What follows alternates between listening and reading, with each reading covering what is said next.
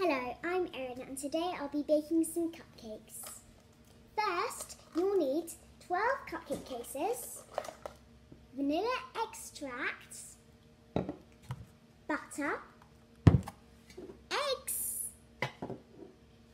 a baking tray with 12 cupcake cases, flour and sugar. I've just put the oven on to 180 degrees Celsius.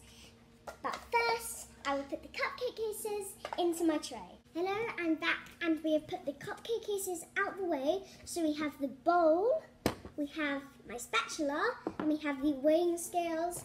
So make sure that your dry ingredients go in first, because if they go in last, then the wet ingredients like the flour and the butter and the eggs, they will get stuck to the edges and it just won't work. So I'm going to stir the flour in first. We need 100 grams of this, so make sure you've got your weighing scales on grams, not like units or anything else. Yeah, it's hard to get the flour out because it's so heavy for me. Okay, we've got the flour. And I'm going to pour in 100 grams of this. If you don't know what grams are, you can put it on 4 ounces, which is better, but I use grams, so I'm going to use grams this time. So, ooh, still got too much. I just put in too much. I've got 128. I'll have to use a spoon to take some of that out, because that is quite a lot. So I'm going to take some of that out. It's less now because it's 106 at the moment. So I'm going to take a little bit more out. 96. I'll put a tiny bit in. 97. 103. Oh, and seriously. 100. Finally, 100. Good. Now I've got 100 grams, I'll put my flour back in the pot for my sugar next.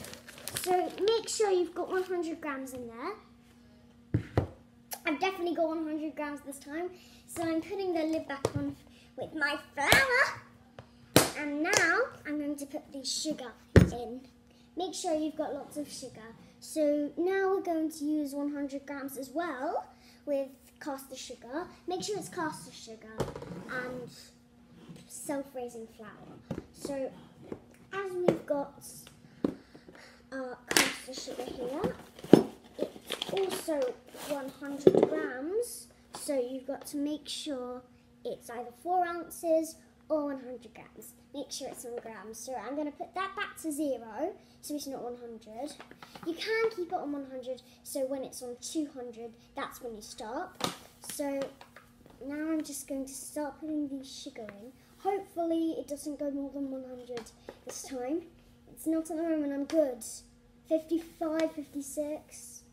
Ooh, 115.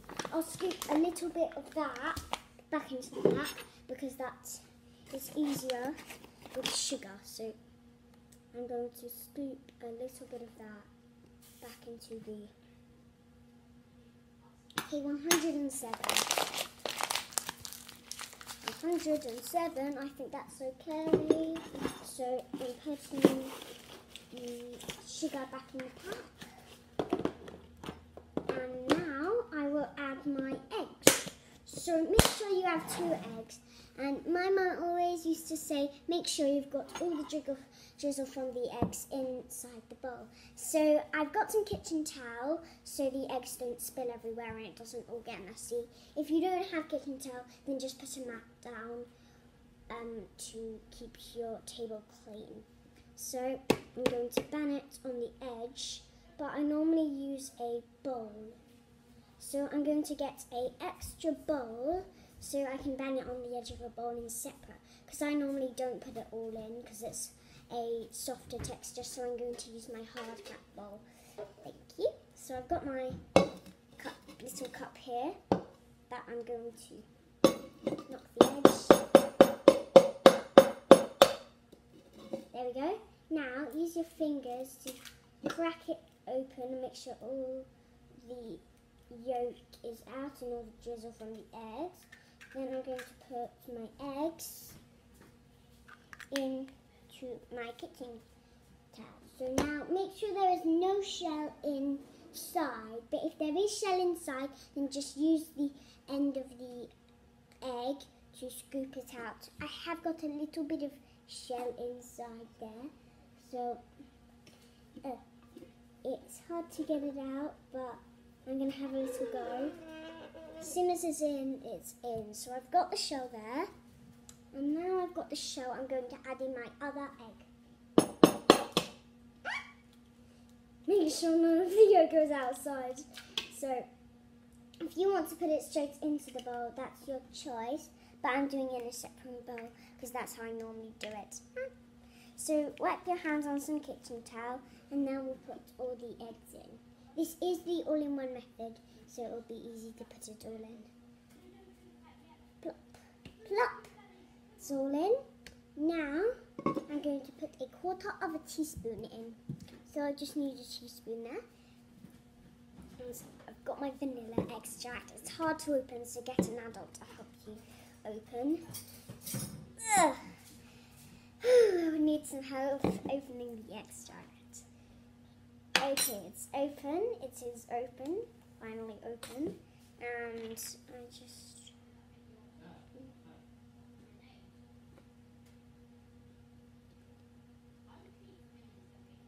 Okay, I've put it in. And now I'll put my spoon out the way. And I'll put the lid back on the extract. Make sure the extract lid is nice and tight so it doesn't spill. Nearly as hard as it was getting in. So now we'll get our butter. Got the butter. Nearly spilled the bowl. Got the butter, and butter we need. How much butter? Oh yeah, 100 grams again. Again. So you can use 4 ounces, as I said earlier, but I'm going to use 100 grams because I am on grams now. This is a new pot of butter, so I will slide open the lid and I will get to my new pot of butter. I've got my spoon, ready to put in some butter.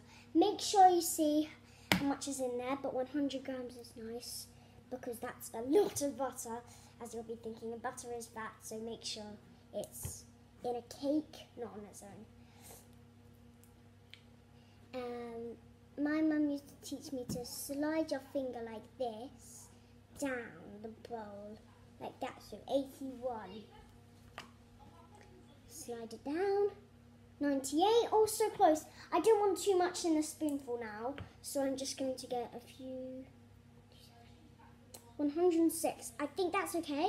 So I'm going to put the lid onto the butter now, and now we're going to stir it in.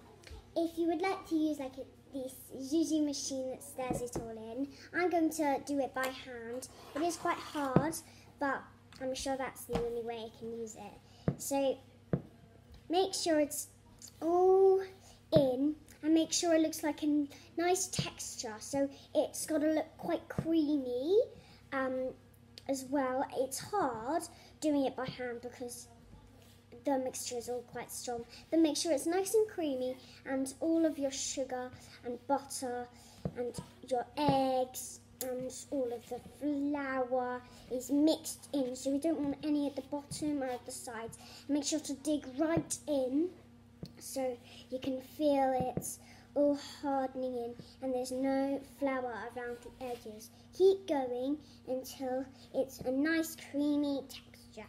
So as I'm doing it, I'm trying it really, really fast, and you've got to get it nice and beaten in. You can see the bubbles starting to go there now, and the consistency has to be not falling off the spoon like I'm doing now.